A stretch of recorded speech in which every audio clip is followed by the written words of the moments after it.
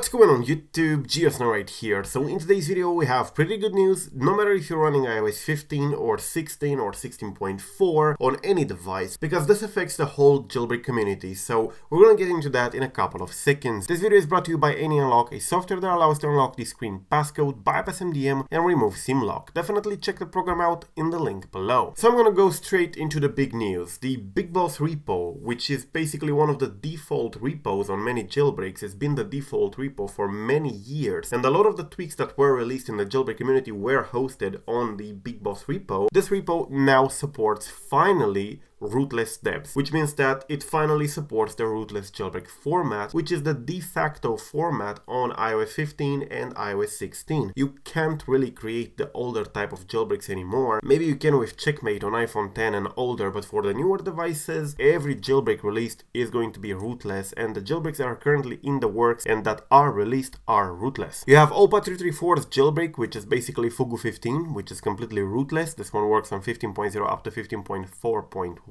Then you have Pelrain jailbreak, which is basically running all the way up to iOS 16.4, and yeah, they also have a rootless jailbreaking here, so you do need rootless tweaks. And then you have other jailbreaks like Sheena A15, which is also rootless. So the future of jailbreaking is creating rootless jailbreaks. Now you should keep in mind that users like you are not affected by the fact that jailbreak is rootless. It just means that the developers of tweaks and themes have to adapt and rebuild their tweaks for the rootless format. However, for you as a user, this doesn't change much. Once the jailbreak is polished and created correctly and the tweaks are updated, then you shouldn't see much of a difference compared to a normal jailbreak. However, yes, the BigBoss Repo, one of the oldest repos in the game, is finally supporting rootless deb submissions. So if you're a tweak developer, you can now use this form over here to submit a new tweak, even if it's a rootless tweak, and they will be able to put it in the proper category. So they are now supporting the rootless tweaks alongside with the old style of tweaks, because remember, the old kind of tweaks, the normal tweaks, will not work on rootless jailbreaks. Now the BigBoss Repo is a little bit late to the party. Havoc Repo was one of the first repos to start supporting the rootless format back on March the 17th, and I made an article here on iDevicecentral.com exactly when that happened, and that was actually pretty good news, because this means that jailbreak developers and tweak developers can now finally put those tweaks to good use, since they have somewhere to put them. Before major repos like Havoc and like BigBoss and stuff like that started accepting rootless tweaks, the developers were updating their tweaks for rootless, but they were placing those tweaks in randomly created, GitHub hosted, self-hosted repos nobody knew about, and you had to add like 100 repos, each repo for 1 or 2 tweaks, which created a lot of fragmentation in the community. Now that the major repos like Havoc and BigBoss and a couple others are starting to support rootless, things will normalize and you will be able to find your normal tweaks right on the normal repos like you used to do on Cherries, BigBoss, and of course on Havoc and stuff like that. So this does affect even the future, because going forward all the jailbreaks will likely be rootless, so they require the repos to be updated to support rootless and the tweaks to be updated to run on rootless. So yeah, thank you for watching, pretty good news. Till the next time, subscribe to stay updated, check out our website iDeviceCentral.com, and peace out.